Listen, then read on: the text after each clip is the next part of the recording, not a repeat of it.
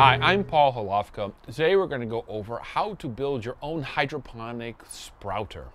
It's actually quite easy to do, and really is basically taking any type of stuff that you want to sprout. You can take any kind of seeds. In this case, I got these bean seeds I'll go ahead and do for a demonstration.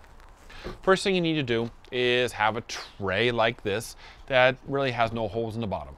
First step is really take some paper towels and put it in the bottom of a tray like this that I got at a hydroponic store, or you can get wherever. I generally like putting 2 down.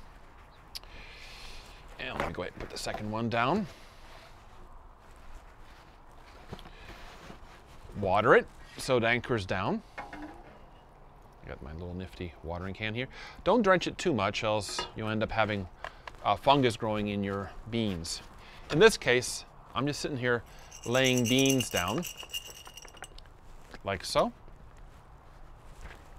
Put another paper towel on top.